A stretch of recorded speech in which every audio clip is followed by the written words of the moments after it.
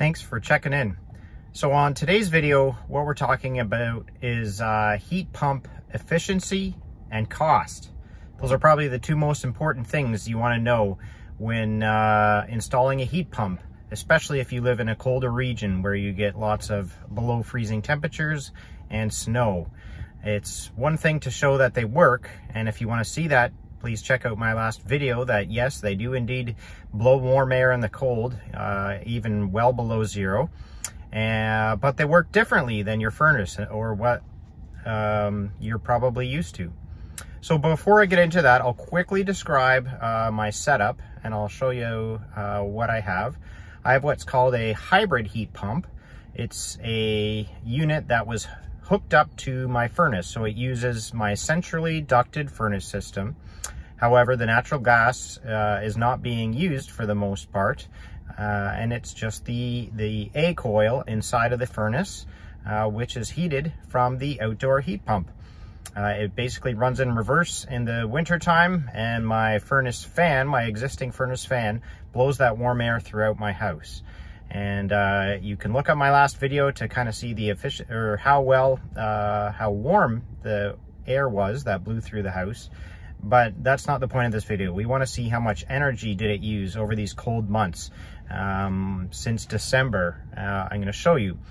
Important to understand that there's different kinds of heat pumps. There's mini split units, which are on the wall. Mine, again, is a centrally ducted heat pump unit. I live in about little over 1,000 square foot home. It's mostly brick. And I live in Southern Ontario in Canada, close to Niagara Falls. We get a similar climate to Western New York, I guess.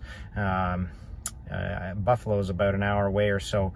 Okay, so here's the numbers. Sorry for the crude drawing on the Tesla sketchpad. It's actually harder to draw in here than I thought.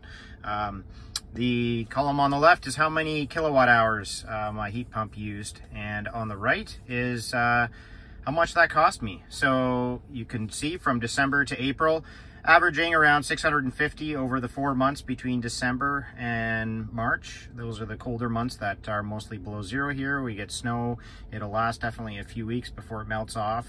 We get a number of snowfalls throughout the winter.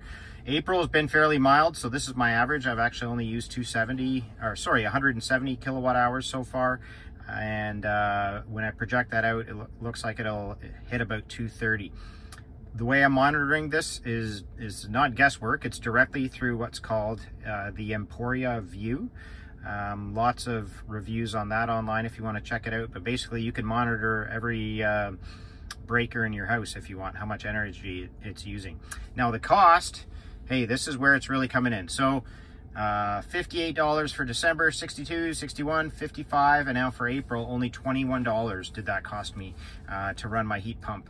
So over the course of these 5 months, the coldest months of the year, it's cost me $257 to run. Now keep in mind, this is Canadian, so for my American friends, what is that, like closer to 200 bucks? And I'm guessing, I threw an average out there, and some of my neighbors told me their gas bills were even more this winter. So last year my gas bill was under 100 averaged out, but this year it would have been minimum 150 to run my gas furnace, for a total over, if I would have run my gas furnace for those 5 months, I would have been looking at about $750 over those 5 months.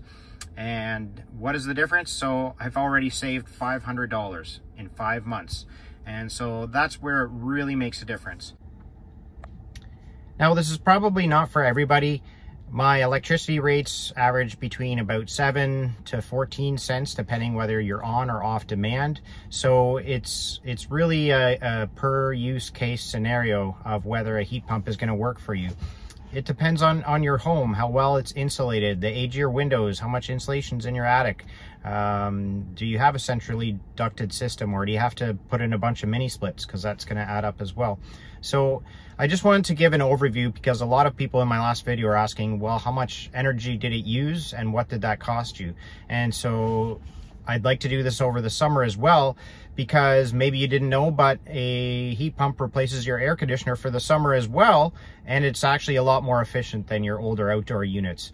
The best place is really a licensed knowledgeable HVAC tech is where you need to check this out further. Ask a lot of questions. What types of units do you use? How well are they holding up? What do you know about my specific house and how this, or your living space, and how this is going to manage with the age of all those things mentioned, like your doors and windows, and how things are ventilated within your particular home. But hopefully that gives you a good overview. If you guys like this video and want to give me a thumbs up and subscribe, I'm going to be doing more, especially the summer efficiency, and compare that to the winter ones. And hopefully I'll be paying for this unit off in only a few years with these savings. Have a great day.